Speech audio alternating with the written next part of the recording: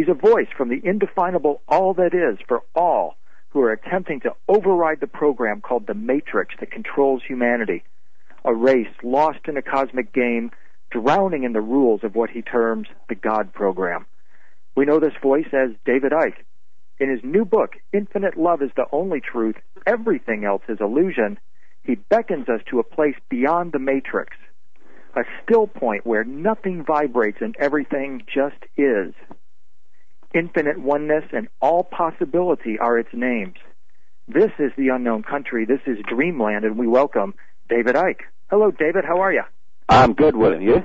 Oh, it's fantastic. Thanks so much for joining us today. I understand that you've just returned from South Africa. Yeah, I just had an amazing 10 days with someone who's become one of my closest friends called Credo Mutwa, who's a Zulu shaman, but he's known as a Sanusi. It's the highest level of their shamanistic stream. He's 83 now. He's been initiated into the ancient African knowledge now for 50 years or more. And we just hit it off the first time we met some years ago, and we've become really, really close friends. And what's fantastic, William, when you meet people like Credo, is that you realize that although we may use different names, we're all actually talking about the same basic knowledge. And what confuses us and gives us the feeling of division and difference is just the language we use. For instance, one of the things he did for me was throw the animal bones. Now, to people in the West, they'd go, throw the animal bones, it's a witch doctor, oh. Mm-hmm. And all these bones were animal bones that actually go back a long time, and they're carved into shapes and symbols, and they just read the energy field in exactly the way that things like tarot cards and rune stones and stuff like that do. In fact, Credo's wife not only is a bones thrower and amazingly accurate like he is, she's also a tarot card reader. So it's kind of interesting to see that we're all talking about the same basic themes, but we just use different language, and that confuses us.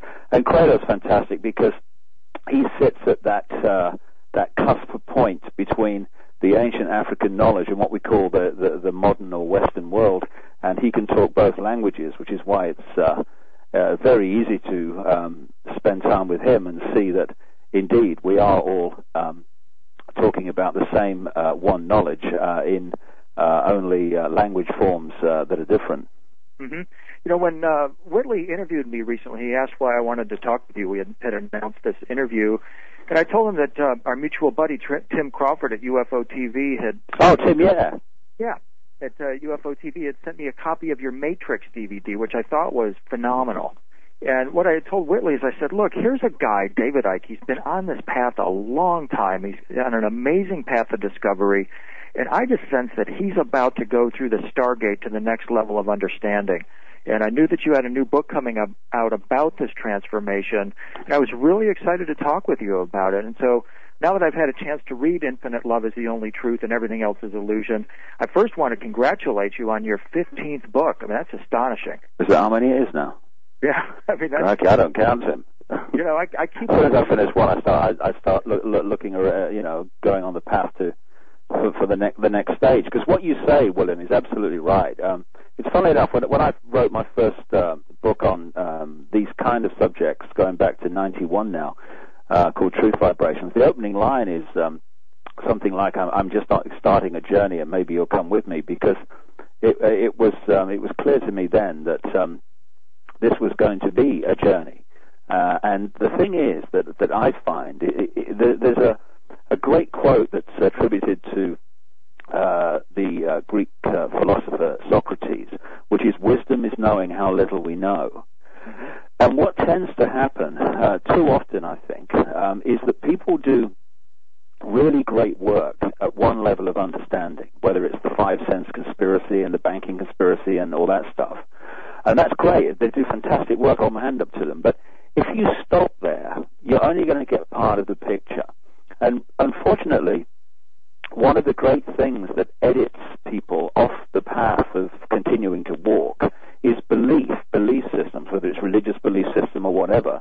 They start to come across information, understandings that are completely at odds with their belief system, and they tend to either dismiss them or simply won't go there because they know their belief system will be under pressure. What I've done, because I just want to know what the truth is within me. That's my prime motivation. I really want to know the nature of what we're involved in here, the nature of reality, life, everything. And so I just keep walking, and it's taken me from 5 cents investigation of, like I say, banking scams and 9/11 scams and all that stuff into the interdimensional level of it. And now with this book, it's a leap into the structure of the illusory reality within which all the other stuff actually unfolds. Yeah, I think, and that's a great place to start. In fact, let's begin sort of with the root chakra of your work and wind our way through your path of transformation. The world, you've said, is controlled by a network of secret societies manipulated by the Illuminati, who have structured our world to create maximum fear and stress. And this is because, I believe you say, that in the interspaces of the Matrix is a lost reptilian race that feeds on human fear, which means that Earth, in a sense, is a fear farm, and then DNA then becomes the fear antenna or transmitter that connects us to that Matrix. Talk about how you came to this conclusion. Well, let's maybe make the point straight away. I didn't go looking for it. I mean, you don't sit in a darkened room and think, I just concluded this is what's going on. Because from our conditioned reality, I mean, it's like, what did he say? What happened was, and my life's been like this. It would take too long to talk about it now, but I had an amazing series of experiences when I was still a television presenter with the BBC, and just afterwards, that just blew my head off. And for about 3 months, I didn't know what planet I was on. This is back in 1990, and 1991. And when everything settled down, I looked at the world in a completely different way, and it was like a veil had lifted. Instead of hearing the words of politicians and people like that, I was reading the silences and the white bits between them. And I started to hit this amazing synchronistic path from the early 1990s, which was leading me to knowledge and information and people who were researchers, yes, but also people who were on the inside of this, people who had been victims of it. And very clearly a structure emerged of a few interbreeding families who were sitting at the top of a compartmentalized multi-level pyramid of control, in which they controlled the banking cartel, the political system, the education system, the pharmaceutical cartel, the oil cartel, the transnational corporations, the media at ownership level. And when I realized how the structure worked, it was a bit like putting the straight bits together in a jigsaw. Once you've got that frame within which it works, you can put the pieces in the middle together quicker. And so it's got faster and faster as the 90s unfolded and became the 21st century, that these puzzle pieces have gone together. And it's no longer a theory in the sense that things I was writing about, not just me, there's loads of people out there. If it was just me, I'd think, why is it just you? No, there's unbelievable numbers of people out there now who are researching this from their different levels, their different points of input and different perspectives, and coming to the same basic conclusions. And we're now seeing this centralized Orwellian state, that this centralized fascist Orwellian state that we've been talking about all this time, now unfolding before our eyes. And it's happening for a simple reason, a simple equation. If you are the few and you wish to control the many, you have to centralize decision-making. The more points of decision-making there are, the more diversity of decision-making, the less control you're going to have over those decisions. So if you look at the way society has moved, and it's moving so rapidly now, it's moving more and more to fewer and fewer, making more and more decisions, affecting more and more people. This is what we have with the European Union, and as I pointed out in my books for years, where this is leading is a centralized global state with a world government, world central bank, world army imposing the will of the world government, a world currency, and a microchip population. Now, when I talk about this now, people go, well, I can see it, mate. It's happening. They're talking about microchipping, and they look. But when I started out, they were going, you're mad. And so there is a seed change, and particularly since 9/11, William, really, where a lot of people have opened their minds and thought, and not only just opened their minds, but intuitively started feeling, hey, there's something not right here. What's going on? But by the time that had started to happen, I was already moving on into the interdimensional level, and stretching people's incredulity even further, because I started from about the mid-1990s, maybe about 97. I started to meet people. Again, my life's been like this since 1990, and 1989, something like that. It's very synchronistic. What happens is, and it still goes on today, a subject or a theme will come into my life for the first time, and then suddenly, wherever I go, I'm meeting people, seeing things, experiencing things, reading things that relate to that subject or that theme. And the reptilian thing came in from about, like I say, 97, 98, and really started to build in terms of the number of people who were telling me of their same basic experience, which was of seeing an apparently human form, a human being, transform into a reptilian-type entity and then back again. Sometimes it was quick, sometimes it stayed in a reptilian form for longer. And I was meeting people all over the world that were telling me this story, and I wasn't going looking for them, I was just walking into them. And one of the big things, again, in relation to this, William, comes down to Credo Mutwa, because the reason we got together was I was on a speaking tour of South Africa, and I got this call from Credo, and he said, we must meet. He said, I've just read your book, The Biggest Secret. He said, how do you know this? About the Chitahuri. And the Chitahuri translates as the children of the serpent or the children of the python. And of course my ears pricked up immediately, and over I was meeting him, and we talked for hours, for days. And he told me how the theme of shape-shifting reptilian, quote, gods, who interbred with humans, creating a hybrid race that became the royal demigods of ancient society, was fundamentally part of his black African culture. And when I was talking to him only last week, he was telling me of a number of women who are in Africa, out in the bush, who are coming to him pregnant, having not had sex, and telling him that it's a reptilian entity had appeared and been involved in this. And then within about 3 months or so, the baby's gone. They wake up and the baby's not there anymore. And he's a real feet on the ground guy, Credo. He's got 1 foot in this Western view of the world and 1 foot in Black African knowledge and culture. And he has had so many people like this tell him this recurring story and of course he's experienced it himself. He's seen shape-shifting on many occasions in his life over the last 83 years. And so when people in the Black African bush are telling you the same story as someone who's experienced something in Los Angeles or Sydney, Australia, or London, England, then you start to see a common theme. Now, what you can do at this point is say, hey, not going there, I can see what people are going to think of me, and you walk away and you stay safe. I'm not interested in staying safe. I'm interested in what's going on. So I put that information out, and what's interesting is you then become a magnet for people who want to tell you about their experiences. So it's far more, it's not a common thing, this experiencing of shape-shifting, but it's far less uncommon than people would believe, given the fact they never hear about it. This is William Henry. This is Dreamland. We'll be right back.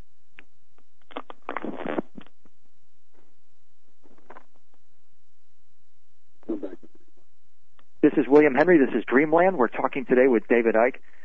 David, in the book, you asked what I consider to be the magic question. What is the human body? And how does it relate to the scenario you're describing with the shape-shifting reptilians? Well, what's interesting, William, is when you look at what science has already established in its various disciplines, it's actually sussed a great deal of the nature of reality already in its illusory nature. But the disciplines of science don't tend to talk to each other, and there is a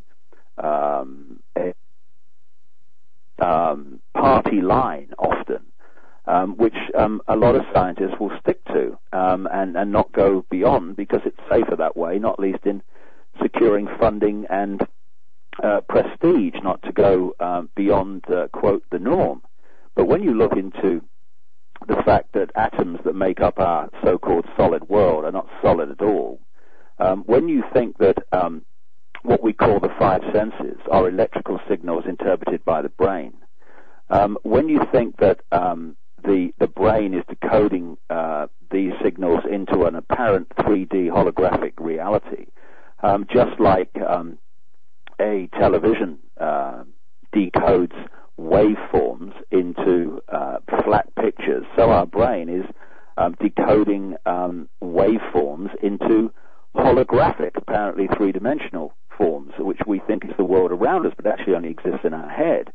So when you start to put these basic things together that have been established, well, it's clear that our reality is an illusion. And we get this recurring theme where people in various New Age and other areas of thought say, you create your own reality, we create our own reality. And clearly that's the case, because there's a number of stories that I tell in this book, and the previous one, Tales from the Time Loop, of how stage hypnotists hypnotized people to believe certain things, and that is what these people actually experienced. And what is happening here? The hypnotist is implanting a belief into the person's mind, stroke brain, into his computer. And what happens then is, as the brain decodes reality, it decodes it on the basis of the person's belief in what is real. Psychological and scientific experiments have revealed that we change 50% and more of the detail of information that enters the brain before it hits the visual cortex and becomes what we think is the world around us. And we do this work has shown, on the basis of our belief. And I tell a story in the book of a guy called Tom, who was at a party which was experienced by a man called Michael Talbot, who wrote a brilliant book, The Holographic Universe. Amazing book, absolutely. Yeah, brilliant book. And his father hosted the party, and he got a stage hypnotist along. And he did his various party tricks. And he sat this guy, Tom, down, and he got him to eat a potato thinking it was an apple. Now, how does that happen? It's real simple.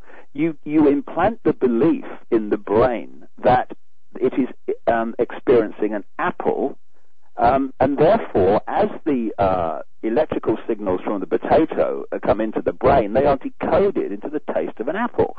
It's what you believe is what, and you take that phenomenon across the whole of life experience every day.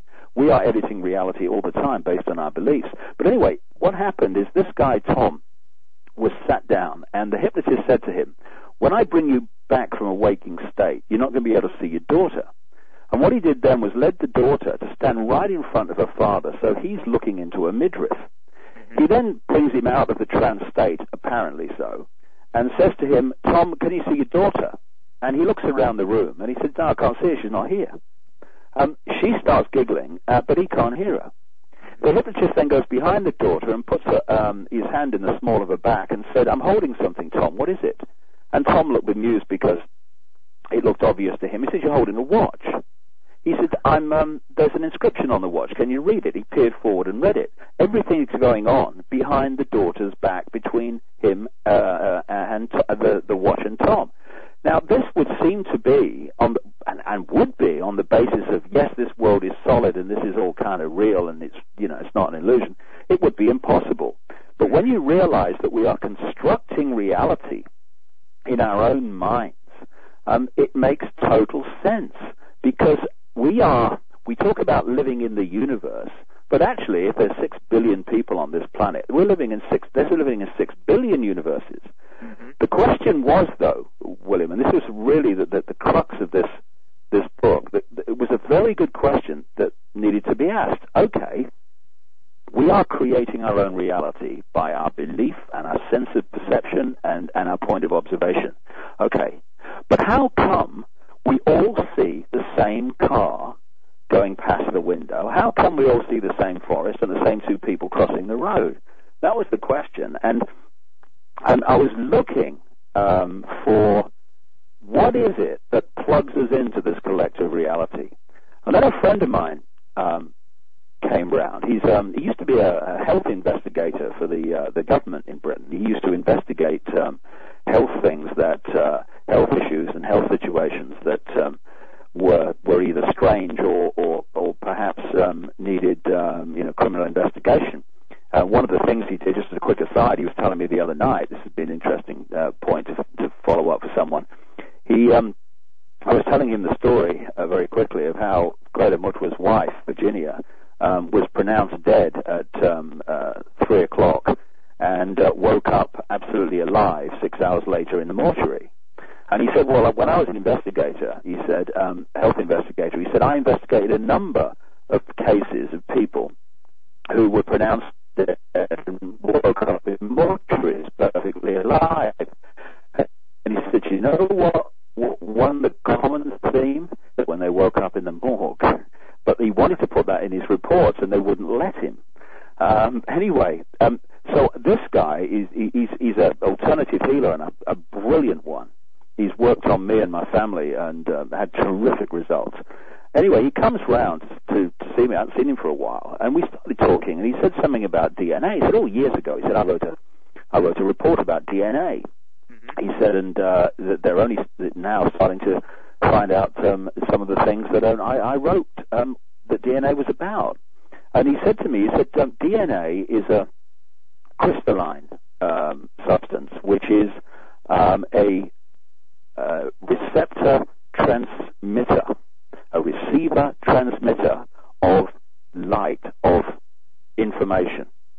And when he said it, it was like someone had just come up and smacked me on the head.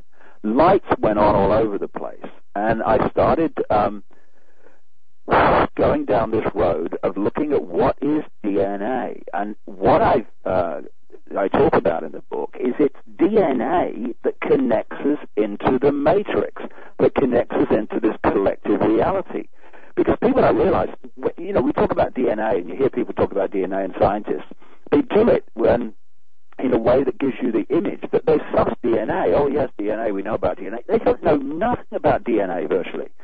Depending on the scientists that you talk to, anything between 90 and 97% of DNA, conventional science calls junk DNA because they don't know what it does. And it's this that is connecting us into the matrix. And it's this that is tuning us in to the collective reality. And what I describe it like in the book is like this matrix is like a holographic internet. And we, through the body-brain, connect into it, through the DNA, really, connect into it. In the same way that if you log on to the internet in China or the United States or Britain or Germany, you are logging in to the same collective reality. Now, when you do that, you can make different choices and decisions and opinions on what you think of it. That's how we put our unique little spin on this collective reality. We see the same car, but you might like it, I might not. But we're sharing the same collective reality. Now, what's happening in terms of the DNA and what I call the biological computer, the body, is that it is connecting us in to this waveform network, the matrix, and we are decoding the signals like a computer into, instead of a flat picture internet, a holographic, apparently three-dimensional internet. And what kind of took me aback is when I'd finished the book and it was going off to the design that we put together as a book, I came across this article about geneticists and linguists and various other people to try to find out what this junk DNA actually was and what it did, and they concluded that the body is a biological computer, which is exactly where I'd come from a completely different point of view, a starting point. And that knowledge is the knowledge that can set us free. This is Dreamland. We'll be right back.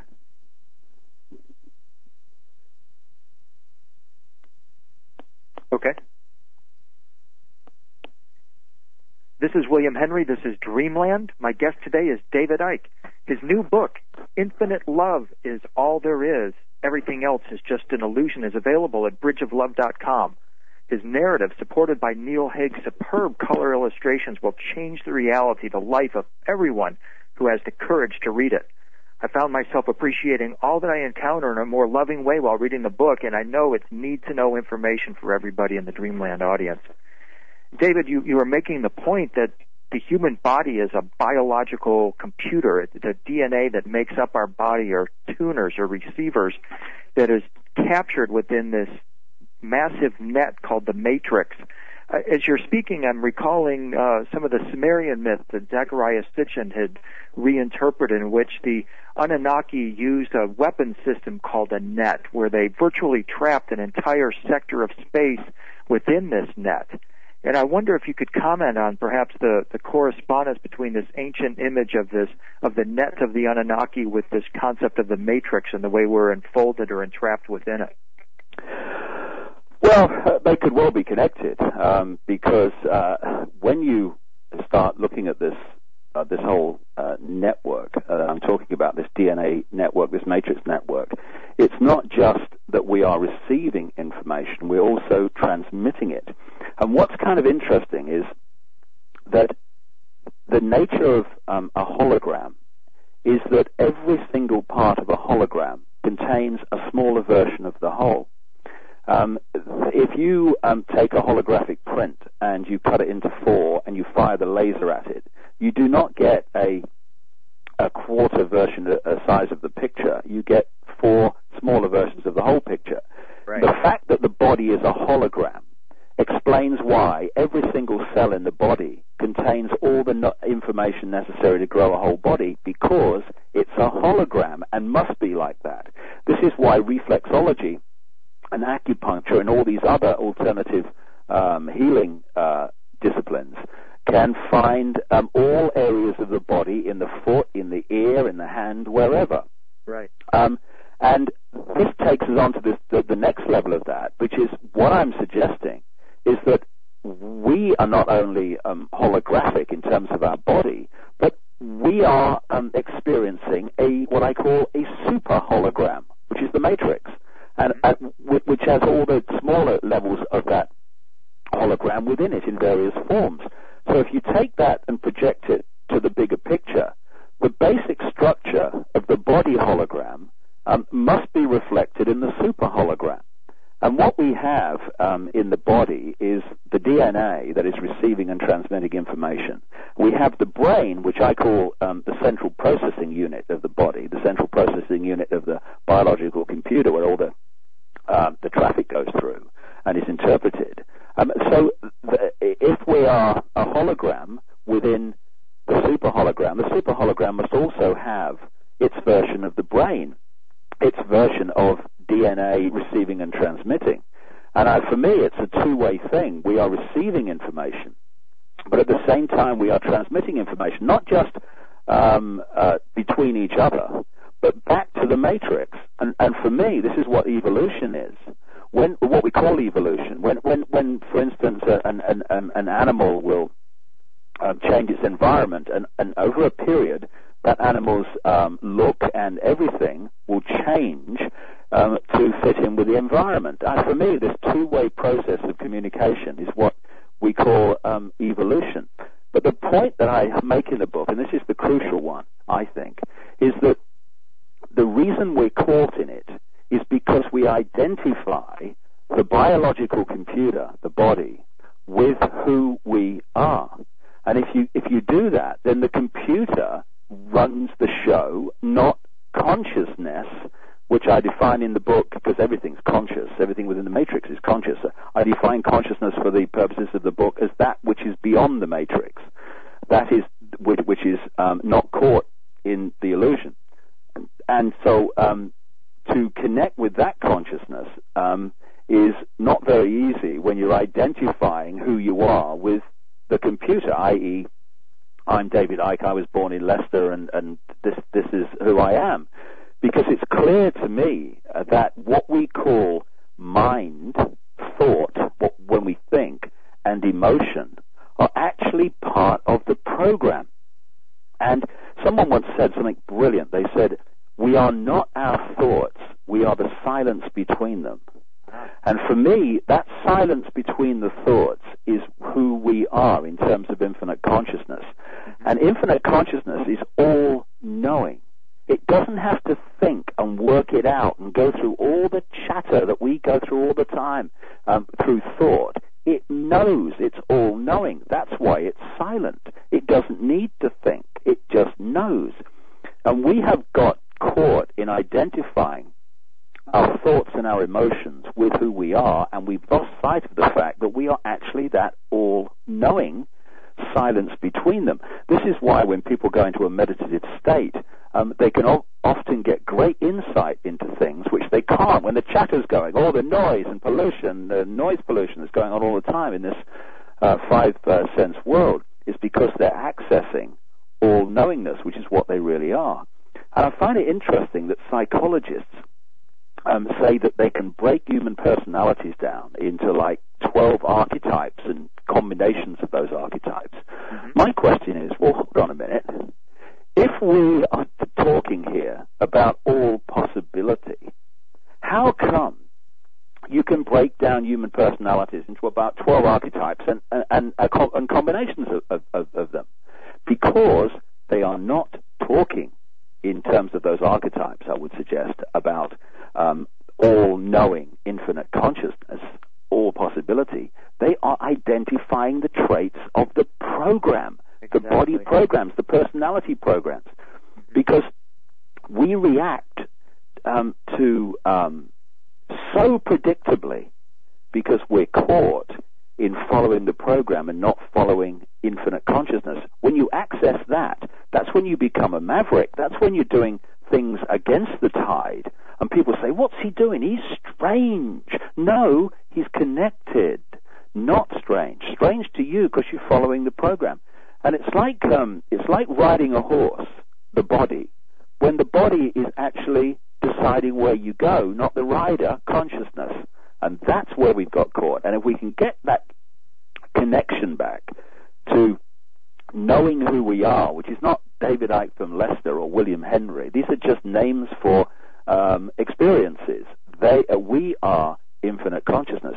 When we get to that level, then we can start taking control back from the program, from the matrix, because compared with the matrix, infinite consciousness is just indescribable in terms of its greater power, understanding everything. I mean, the matrix is a two-stone weakling faced with infinite consciousness, but not if we don't access it and follow the program, because then the matrix controls us. Yeah, in the book you say or note that unless we operate from that higher level of awareness beyond emotional reaction, the matrix is going to continue to construct our reality. And as you note, it's the limbic system of the brain. And I thought you did some fantastic research on the brain, by the way. You note that it's the limbic system, the amygdala, hypothalamus region of the brain that's responsible for regulating our emotional state. And this is precisely the region of the brain that's targeted by the chemicals used in mass market. Exactly. It's clear the more that I understand the bigger picture, the more clear it is why the five sense level of this, the daily society, is structured as it is. Whether it's monosodium glutamate, which is what? Tricking the brain to decode more taste than is there. Whether it's aspartame, whether it's fluoride in the water, whether it's mobile phones or mobile phone masts, they are all throwing out the balance of the brain and the way it reads reality. Once you do that, it's more and more difficult for consciousness to express itself. It's like me sitting here trying to work a computer that's got a virus. It's very difficult to make it do what you want to do because it's not working properly. And there is this assault on the body. And what's interesting to me is that not only do our emotions react to chemicals that are introduced to the body, we produce chemical reactions in the body, in the computer, when we feel emotions. And the receptors on the cells that receive these chemicals are exactly the same receptors that receive drugs like heroin and pharmaceutical drugs and all the rest of it. And I've been saying for years, just by observing, and not only observing other people, but observing myself. I mean, I'm not sitting cross-legged on a mountain here saying, hey, I'll enlighten you all. I mean, I'm going through this and all learning from experiencing this computer too. And it was clear that people in large numbers are addicted to certain emotions. I've called it in previous books emotional addiction. Now I understand why they're addicted. They're addicted because they are addicted to the fix of the chemical that is released by that emotion. This is William Henry. This is Dreamland. We'll be right back.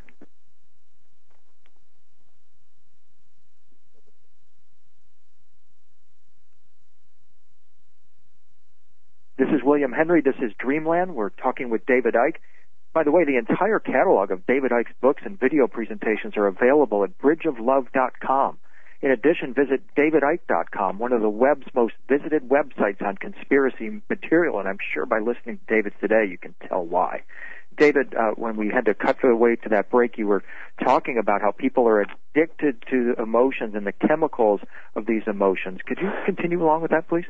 Yeah, this is why people get addicted to being depressed. And it was interesting. I watched a film which showed how the brain, when you get into a certain emotional state, the brain creates like a network of connections that relate to that emotional state, like depression. And what happens is that unless that emotional state is changed, the reality of that person is then decoded through this network of brain connections. In other words, it's decoding the reality the person experiences to fit in with the belief in what the world is like for them, i.e., it's depressing, the glass is never full or it's never half full, it's always half empty or empty completely. And, you know, my mother has this phrase about some people. She says, you know, it's being so miserable it keeps them going. And often you can see that in people. And it's also, you know, people say I'm addicted to love. They'll jump from one partner to another partner to another partner because they're addicted to that chemical that comes with the first, you know, connection of love and attraction. So all the time we are being subject to these various chemical reactions that affect our emotions or the emotions that create other chemical reactions. And when you then, as you quite rightly said earlier, William, introduce all this stuff now that is in our food and drink, we are being frazzled chemically. And it's affecting us emotionally, and it's affecting us physically, and it's affecting us mentally in terms of our ability to think straight. And a lot of this stuff, I said the vast overwhelming majority of the problems that are being highlighted in children in terms of behavior, when you chart them back, it goes to when this explosion of chemicals started appearing in their food and drink. I mean, you know, soft drinks, what you call in America sodas. I mean, please, it's poison. And it's poisoning people's ability to think and ability to have balanced emotions. This is why they're going, you know, off the rails, because they are imbalanced. They're imbalanced because there's a chemical imbalance. In the book, you make a very insightful observation concerning the correspondence between brain activity or usage, DNA, and dark matter. Tell us about that for a moment. Well, if you're going to control billions of people, fundamental to that is you've got to keep them ignorant of not only of what there is to know, but what is known even in the public domain. And, it's been such a revelation for me. I mean, I was a guy, I never went to university or college or anything like that. I went to the lowest school you could imagine in the stream in England in the 50s and 60s, and then went off to be a professional soccer player. I've done all my learning in my own time, under my own control. And so it's been a revelations to me to find out just how much is known that the people don't know about. And people say things like, I saw it with my own eyes. And I say to people, when you look through your eyes, what do you see? Do you see everything that exists in the space? Well, yeah, mate. Well, how can you? Do you see the level of X-rays? Can you see what X-rays see? Can you see what infrared sees? No. Well, no. We can only see, and even then we see with our brain, our eyes, we can only perceive the most staggeringly tiny frequency range known as visible light. It's only a small part of what science says exists in the universe. So we're actually interacting in this five-sense reality with a tiny, tiny frequency range of perception, and then laughing at anyone that says that there are entities that exist outside this visible light range that actually look very different to us. Oh, you're mad, mate, and all this stuff. Someone once said, or rather I saw a car sticker once in California, and it said, you laugh at me because I'm different, I laugh at you because you're all the same. And it is a different way of looking at it. But the thing is, what exists in this vast area that we cannot see? And that's only the what the science says up to this point exists. Of course, far more exists. And when you look at some of the figures, I know they're approximate, but they are quite instructive, I would suggest. 95%, take a mean figure, of DNA is known as junk DNA by science because they don't know what it does. Right. Something like 95% and then some of what is said to exist in the universe we cannot see. And then you get something like 95% of brain activity or what the brain is doing does not relate to the waking state. Now, these figures are quite compelling in the sense of, I think I see an elephant in the living room here. Right. And for me, what's happening, and this is what these Russian scientists decided was happening, funnily enough, is that this 90-odd% of junk DNA is to a large part connecting us in to these other infinite levels of reality. But we are imprisoned within a very small area of potential experience, which is visible light, the five senses. We talk about the sixth sense. Well, it's the sixth sense and then a heck of a lot more. And the sixth sense and these other levels beyond visible light, beyond what we think we can see, that's what this other vast areas of this other so-called junk DNA is connecting us into. And when you open yourself to it, you can travel beyond this five-sense reality and experience and access knowledge and understanding that's not available here in this matrix. What the whole of society is structured to do, if you look at it, is to hold us in five-sense reality. Everything is to entice the five senses of sight, of taste, of all the others, touch. It's trying to hold us into the five-sense reality. But when you go beyond that, and it's more than symbolic that five-sense reality occupies a fraction of DNA and the rest of it occupies the rest of DNA. It's because what exists beyond this five-sense world is infinite and not the finite reality that we perceive here. Infinite love is the only truth. Everything else is just an illusion, is the title of David Icke's new book. Get it from bridgeoflove.com. David, I love the story that you told about your awakening in Brazil. Could you, in the few moments that we have left, tell us a little bit about what you experienced in Brazil and how this led to this awakening. Well, the funny thing was that I had been feeling in the run-up to going to Brazil, or being asked to go, that what I needed to do if I was going to go to the next stage was I needed to see on the five senses and get a fix on what existed there. And I was brought up in the 60s, never took a psychedelic drug or anything, none of it. And I've only taken it 3 times ever, and I've never done it since because don't need it. It taught me something. Now I want to go there without that stuff, and that's what, because that can be addictive too, and you get addictive to go, and again you go round and round and round in a vortex and don't move on.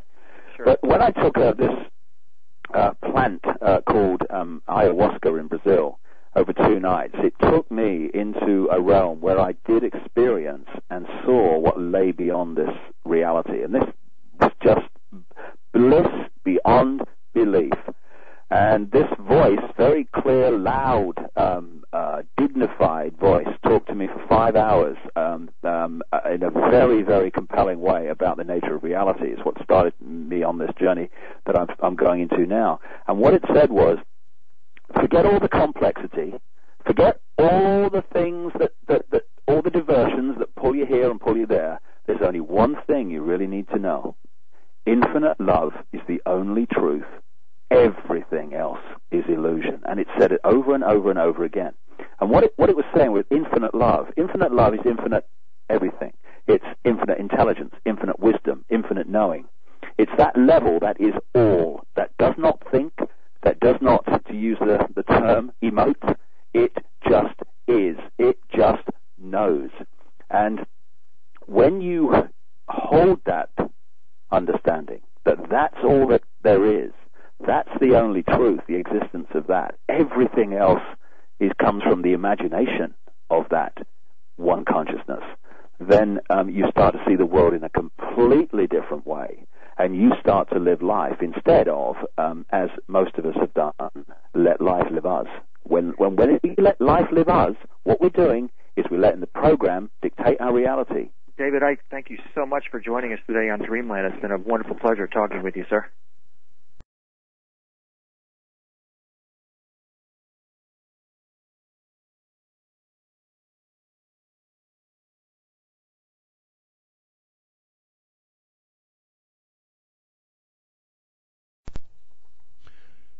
You're about to experience something that you just can't get elsewhere. Emmy Award-winning science reporter Linda Moulton Howe reporting on the absolute leading edge of science discovery and the true mysteries of the unknown.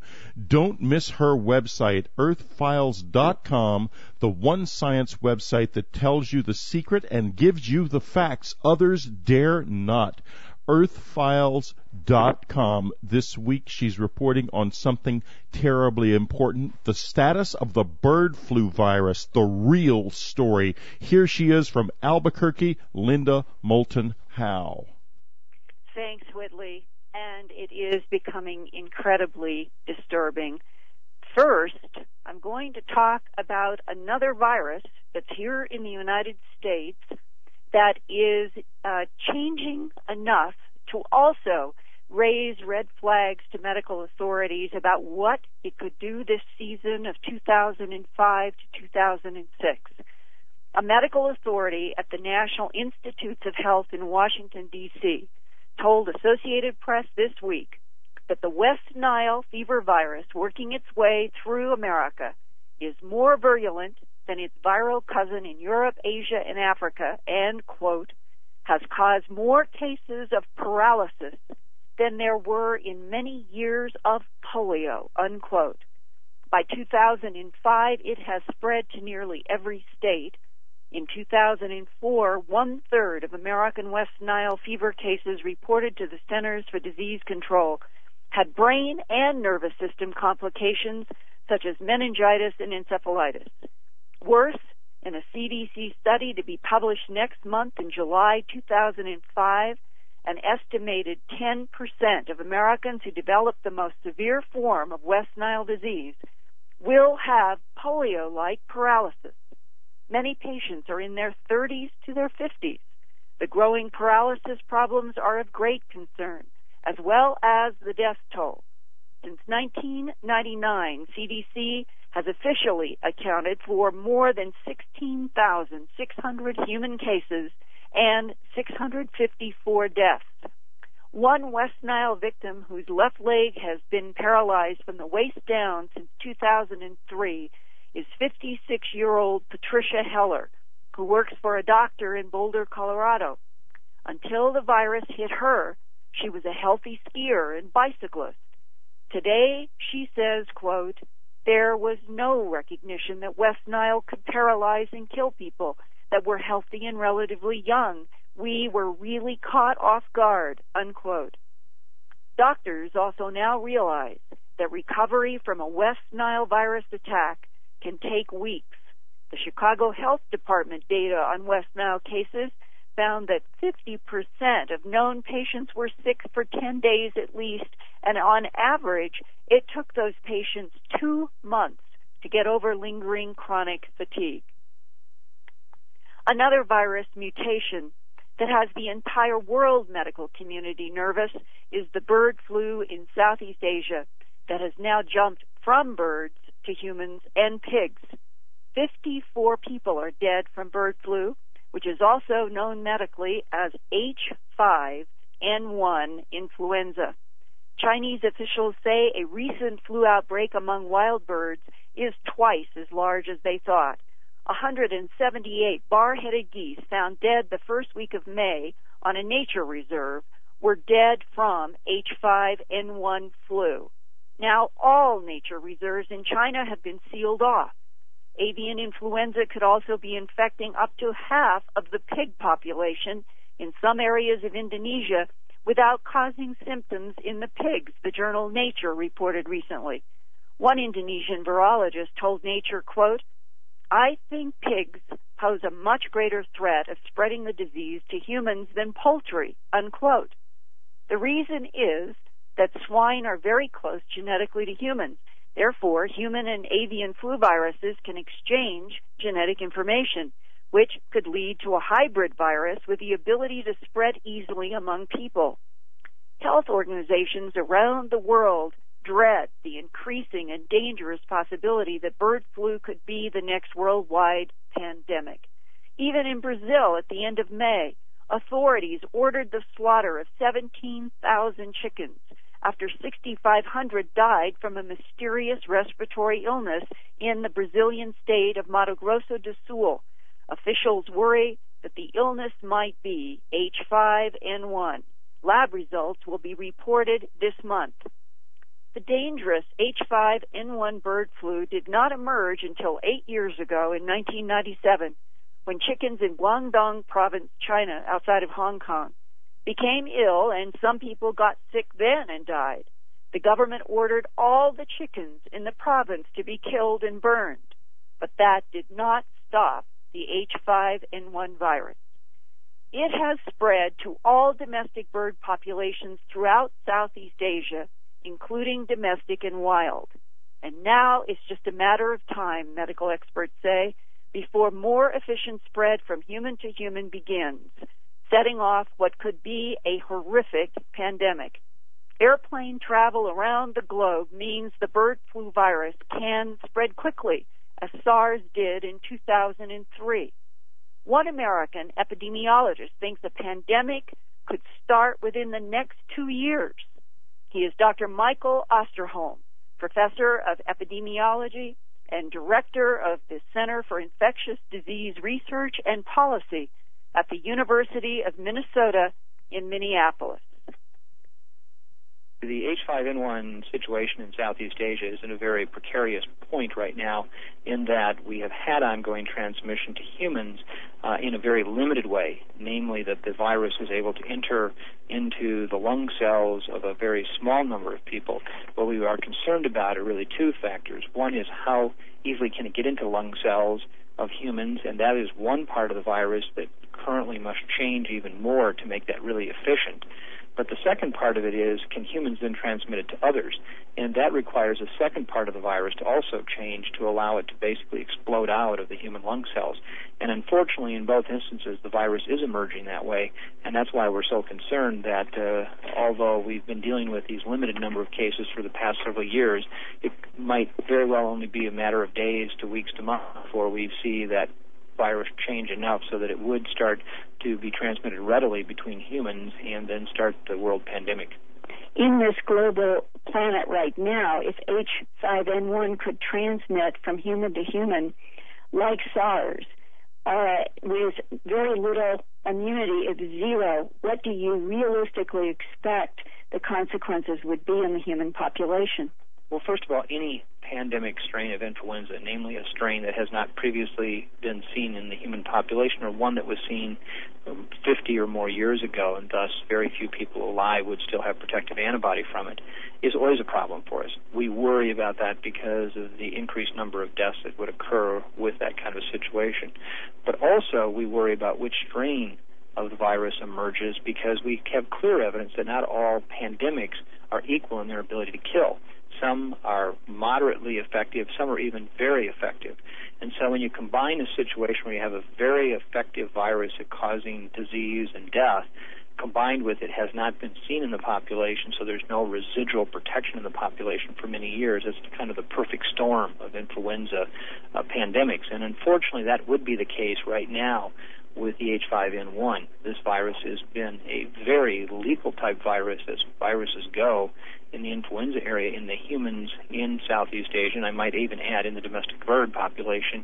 And it clearly is one that we have not seen on a worldwide basis in any measurable human history, meaning dating back to 100 years ago, and we could actually measure antibody from people who were alive in the 30s and 40s that would tell us was that virus even around in the late 1800s.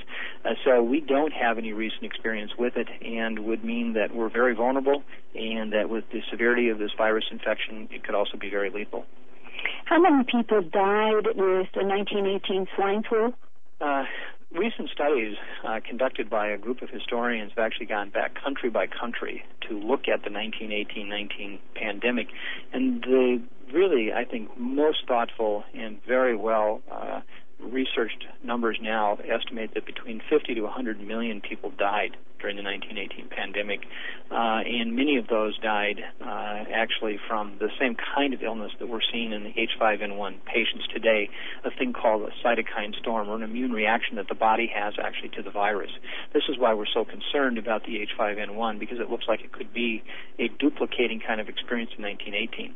Let me just add one additional piece that's so critical, is that the 1918 population numbered only about 1.8 billion people on the face of the earth.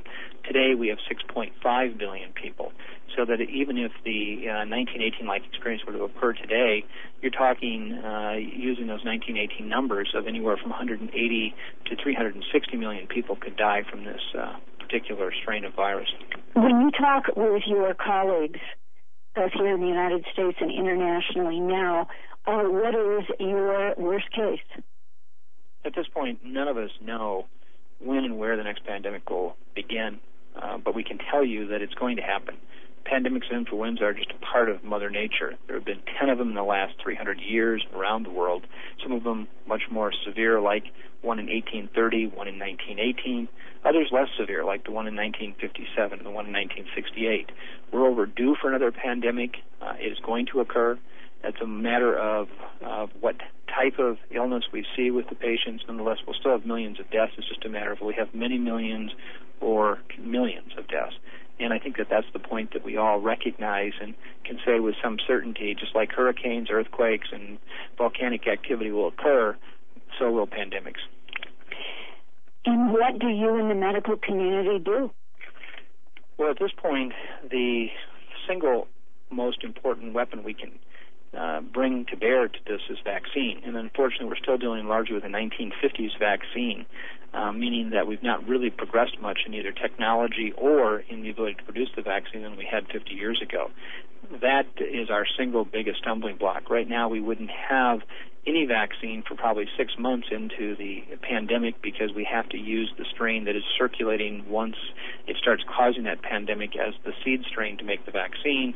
And second of all is we really only have a very limited amount of capacity on a worldwide basis to make this vaccine. Today we could make at most about 350 to 400 million doses of this vaccine as it's currently constituted. We could probably stretch that to as much as 1 billion doses. But having said that, it's going to take at least 2 doses per person. So in the end, if you do the math, it comes out to about 500 million people who get vaccine in the first year, not right away, in the first year. Which is that's only about 14% of the world's population. What is the worst case for the planet if H5N1 does take off and transmit human to human? I can't imagine anything more catastrophic affecting the human race today than a pandemic of H5N1 influenza around the world. As we talked about the 1918-1919 experience, if we were to have a similar experience, and I might add there are a number of reasons why modern medical technology will not do much to change that. We don't have the medicines or the capacity today, much more than we had in 1918 for this type of illness. That being said, if we had even 180 million illnesses, which would be the low end of the range, looking at the 1918 experience, that would give you some context in that if you look at HIV/AIDS, as horrible as it has been to date, only about 26 million, and I say only not in disrespect, only 26 million people have died. Pandemic influenza in 1 year could do what HIV hasn't done in 35 years. Yeah. And what do you think the likelihood is that H5N1 could take off in 2005 or 2006? I can't say with certainty that this is going to be the strain that will take off. I think that there's every indication it will be. I think that it's going to happen sooner than later. But again, I come back to the point that we as a world have to understand another pandemic of influenza will occur. And therefore, while this is surely the highest risk candidate we have right now, we can't take comfort in the fact that even if it didn't emerge, that we're out of the woods. We have to understand that pandemic influenza is a reality of our world, just as our hurricanes, tornadoes, earthquakes, and other meteorologic-like events. And we have to be prepared for this, and unfortunately, right now, we're not. What do you think is the most likely scenario? I'm assuming beginning in Asia, but could you describe for me what you think might happen if H5N1 takes off in the human population? As soon as we document transmission of H5N1 at a community level or a regional level in the world, there will be an immediate cry to close borders in an attempt to try to slow the spread of it down. We will see overnight, literally, the stopping of international trade and travel as we currently know it. This, in turn, will lead to a whole series of economic and product availability events which will be devastating because we live in this global just-in-time economy, and many of the goods and items that we expect and need every day to live and exist in this country, for example, will not be available. That will be true worldwide. Also, we will watch through the eyes of the international media this infection literally march around the world, and so we'll get to see firsthand the kinds of devastation that will occur country by country. Even with the borders closed, there's no doubt in my mind that because of all the movement of people, illegal and legal, that we will still see the virus make its way around the world quickly, and it won't be long, and all the continents will be involved. And I'm assuming that quarantine would be the order of the day? Quarantine will be something that every world leader will want to use immediately as some way to protect themselves, and while it may slow the virus spread down, it's a lot like putting screen doors on a submarine. It still will not make it. And so we will see this virus move quickly, even with quarantine. What would you tell your own family if it is now raging in the United States?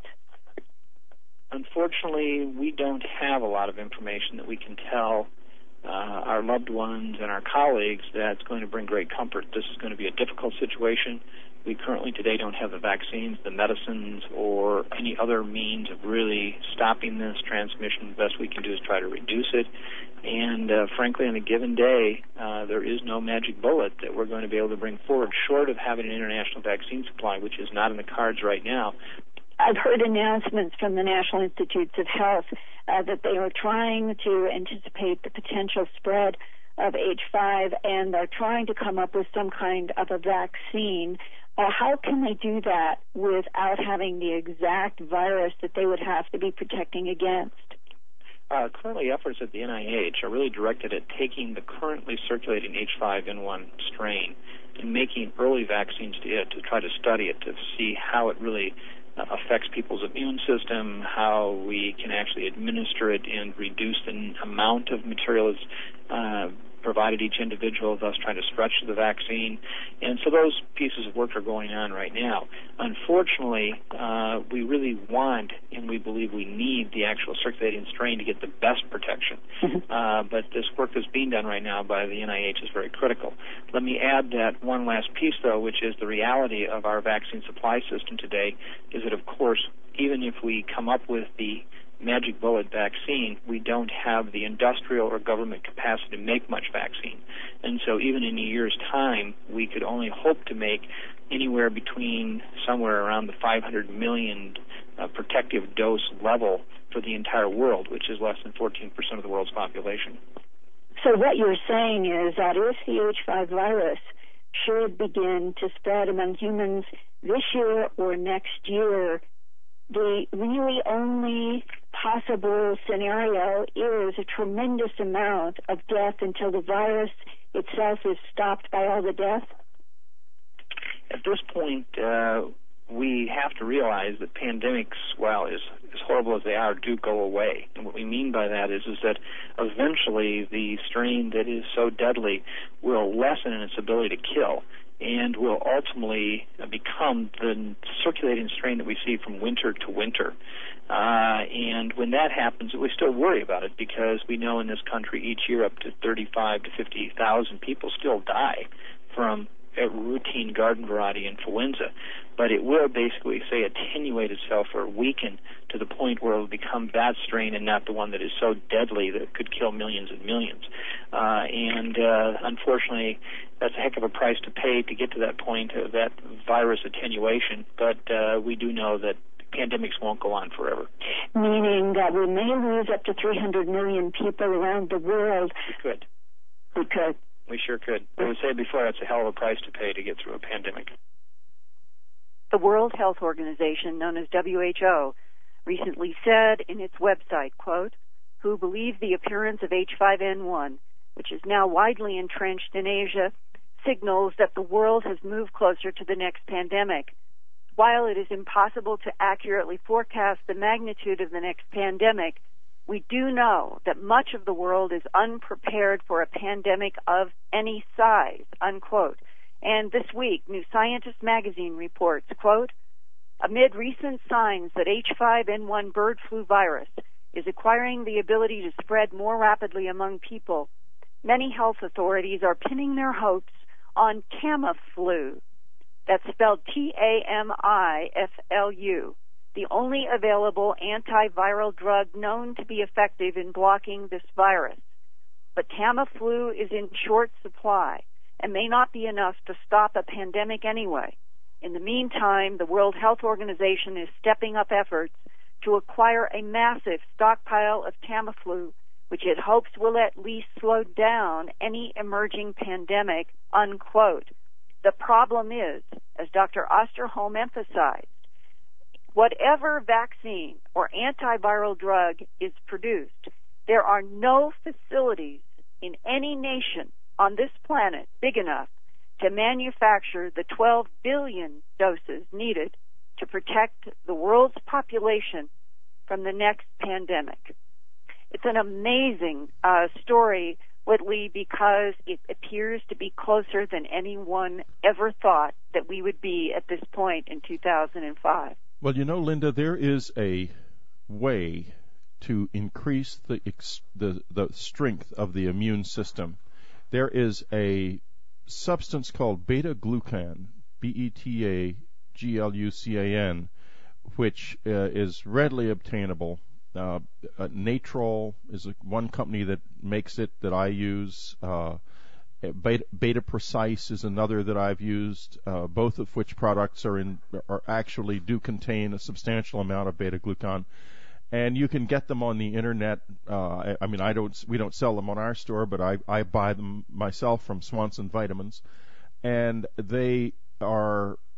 this is a substance that is known to significantly increase the power of the immune system, to the extent that there is a study going on in Canada now that the use of beta-glucan can actually get things to the point where a person can be immunized or safe against things like anthrax, and they are known to reduce or at least anecdotally, there's no study about this, but that the increased immune system response does reduce the effectiveness of viral invaders. So in an emergency, I'm not saying this is an antidote or it's proof against anything, but it might help if you find yourself unable to get a hold of Tamiflu or there is no vaccine and this thing starts to spread. Another thing I want to say is this. We watch this constantly on Unknown Country. It is a red flag issue for us, and we have people watching the news in Vietnam, India, in China, and somewhere else, but I forget where, all the time for any stories, any local stories even, of individual to individual transmission of this disease, so that we'll try to be as early as we possibly can with the information that this has become a human-based virus. Right, and has already killed 54 in Asia, and I learned something amazing while working on this report for Earth Files in Dreamland. Nature has done reporting on this recently, and one of the stories at the end of May was entitled "Bird Flu Spreads Among Java's Pigs." And there is this very intelligent virologist in Java. He, in fact, was one of the first people in 2003, who released data showing that there were mass deaths of chickens at the time there that was directly linked to H5N1. And what happened? He got in trouble with the government because he released that information. Now, he is who has done the tests on the pigs, it has been confirmed by others. And when Nature magazine, in the process of vetting its journal article, and Nature is probably one of the two most respected science nature journals in the world, when they called up the United Nations Food and Agricultural Organization, known as FAO, and the World Organization for Animal Health, known as OIE, to talk and ask about what they were doing concerning now the confirmation of H5N1 in pigs, they were told, quote, "It was only a rumor." This is after medical confirmation, and as Nature stressed that the Indonesian government needs to take seriously the fact that this is already in swine that can move even more readily to humans, but this shows that in this bureaucratic world, the disconnect between the facts and what is assumed by governments is still a huge problem. And it is completely beyond the capacity of this planet, of the population of this planet, in the form of any of its governmental institutions to deal with this. We are really just waiting for the bomb to go off at this point, Linda. It's incredible, isn't it? And I often wonder, I've asked a few virologists, but obviously, research funding and a lot of things are dependent on federal grants, and they can't be overly critical. But this is an amazing situation in the year 2005 of the 21st century, to realize that the entire medical community is expecting that we are going to be hit by a pandemic that could be potentially equivalent to 1918 swine flu. And we don't have any facilities on the planet to generate the vaccines at the quantity necessary to what essentially would be vaccinate a 6.5 billion population. Linda, thank you very much for a sobering report. Linda Moulton Howe's website, earthfiles.com, You better keep up with it. Things are changing fast. Earthfiles.com. Next week on Dreamland, I believe we're going to have David Ray Griffin with us, the 9/11 expert. And now people are signaling to me that that's not the case. In any case, there will be a next week. Really great work at one level of understanding, whether it's the 5 cents conspiracy and the banking conspiracy and all that stuff. And that's great. They do fantastic work. I'll hand up to them. But if you stop there, you're only going to get part of the picture. And unfortunately, one of the great things that edits people off the path of continuing to walk is belief systems, whether it's religious belief system or whatever. They start to come across information, understandings that are completely at odds with their belief system, and they tend to either dismiss them or simply won't go there because they know their belief system will be under pressure. What I've done, because I just want to know what the truth is within me. That's my prime motivation. I really want to know the nature of what we're involved in here, the nature of reality, life, everything. And so I just keep walking, and it's taken me from 5 cents investigation of, like I say, banking scams and 9/11 scams and all that stuff into the interdimensional level of it. And now with this book, it's a leap into the structure of the illusory reality within which all the other stuff actually unfolds. Yeah, I think, and that's a great place to start. In fact, let's begin sort of with the root chakra of your work and wind our way through your path of... and what confuses us and gives us the feeling of division and difference is just the language we use. For instance, one of the things he did for me was throw the animal bones. Now, to people in the West, they'd go, throw the animal bones, it's a witch doctor, oh. Mm-hmm. And all these bones were animal bones that actually go back a long time.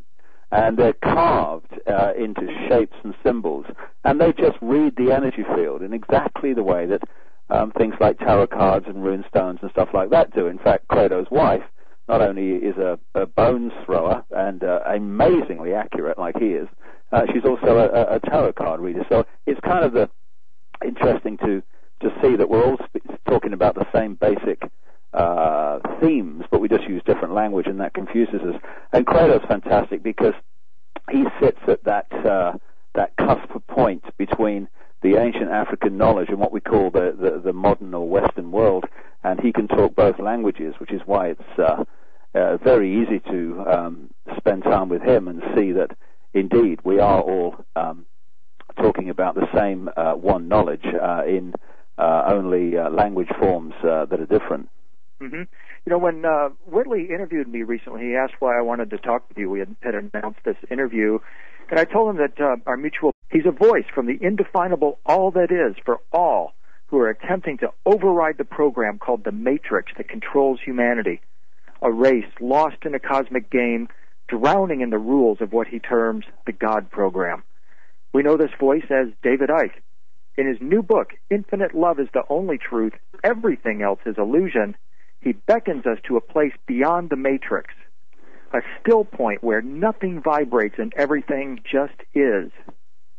Infinite oneness and all possibility are its names. This is the unknown country. This is Dreamland, and we welcome David Icke. Hello, David. How are you? I'm good, William. You? Oh, it's fantastic. Thanks so much for joining us today. I understand that you've just returned from South Africa. Yeah, I just had an amazing 10 days with someone who's become one of my closest friends called Credo Mutwa, who's a Zulu shaman, but he's known as a Sanusi. It's the highest level of their shamanistic stream. He's 83 now. He's been initiated into the ancient African knowledge now for 50 years or more. And we just hit it off the first time we met some years ago, and we've become really, really close friends. And what's fantastic, William, when you meet people like Credo, is that you realize that although we may use different names, we're all actually talking about the same basic knowledge. Buddy Tim Crawford at UFO TV had... Oh, Tim, yeah. Yeah. At UFO TV had sent me a copy of your Matrix DVD, which I thought was phenomenal.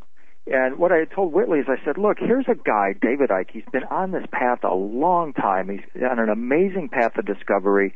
And I just sense that he's about to go through the Stargate to the next level of understanding. And I knew that you had a new book coming out about this transformation. And I was really excited to talk with you about it. And so now that I've had a chance to read Infinite Love is the Only Truth and Everything Else is Illusion, I first want to congratulate you on your 15th book. I mean, that's astonishing. Is that how many it is now? Yeah, I mean, that's, okay, I don't count him. You know, I keep. As soon as I finish one, I start looking, going on the path for the next stage. Because what you say, William, is absolutely right. It's funny enough, when I wrote my first book on these kind of subjects, going back to 91 now, called Truth Vibrations, the opening line is something like, "I'm just starting a journey, and maybe you'll come with me," because it was clear to me then that this was going to be a journey.